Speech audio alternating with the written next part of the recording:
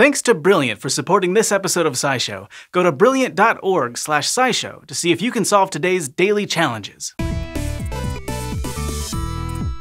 All living things need energy to survive, and when you break it down, all of that energy comes from electrons. But most of us can't just lick a battery for energy and call it a day. We need chemical reactions to turn the electrons from things like air and food into a form our bodies can use. That form is called ATP, if you're familiar with that. But in the wild west of the bacteria world, not only are there species that can more or less harness electrons directly, but they can even shuttle them around from place to place. In essence, they're creating living wires. And not only is that just plain cool, it might also help us grow wires to use in everything from cell phones to medical implants. In a paper published in 2010, scientists described something strange happening in the beakers of sediment they were studying. These sediments were anoxic, or poor in oxygen, and they were also full of hydrogen sulfide. But as they watched the beakers, a bunch of the hydrogen sulfide seemed to be disappearing. Generally speaking, one chemical or compound disappearing isn't that weird. It's often just a sign that you've got some kind of chemical reaction happening. Like in this case, the culprit could have been a redox reaction,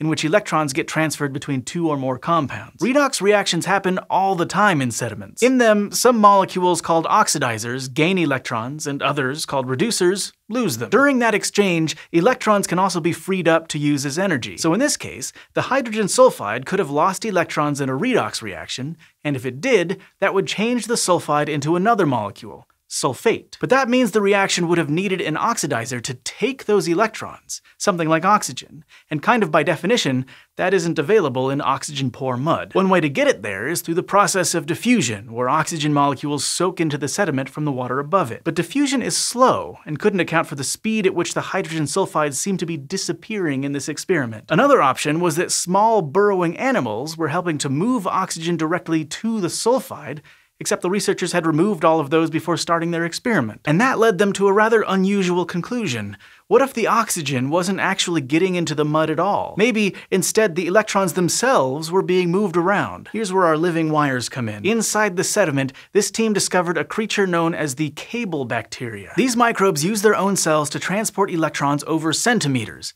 a huge distance when you're talking about microscopic organisms. And they can do it because they're multicellular, which is a rarity in the microbial world. Cable bacteria can be made up to 10,000 cells, each about a micron across, all stacked on top of each other to form a long, thin strand. They're found in places with very little oxygen and lots of hydrogen sulfide, such as within marine sediments, inside groundwater, or deep beneath the soil. And they connect to each other to form dense networks in the places they call home. Each cable connects two separate halves of a redox reaction. Like, in this case, it connects the hydrogen sulfide reducers in anoxic sediment with oxidizers closer to the surface. It literally shuttles the electrons along its cells so that the reaction can take place, and in the process, that produces enough energy for the entire bacterium. Compare that to all other living things, which produce energy in each cell separately. Cable bacteria are able to perform this amazing feat using a series of parallel fibers sandwiched between the cell membrane and the cell envelope. These fibers not only transport electrons,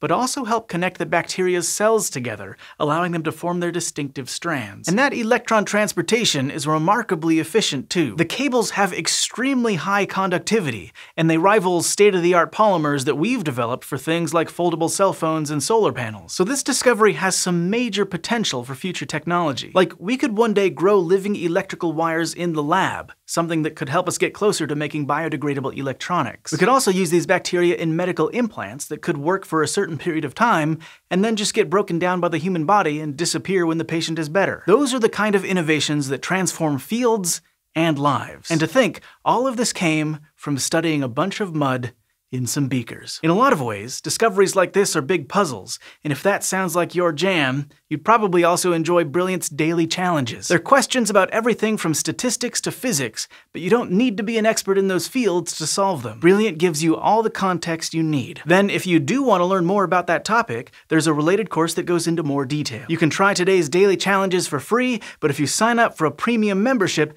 you'll get the whole archive. Also, if you're one of the first 200 people to sign up at brilliant.org/SciShow, you'll get 20% off your annual premium subscription, and you'll help support SciShow along the way. So, thank you.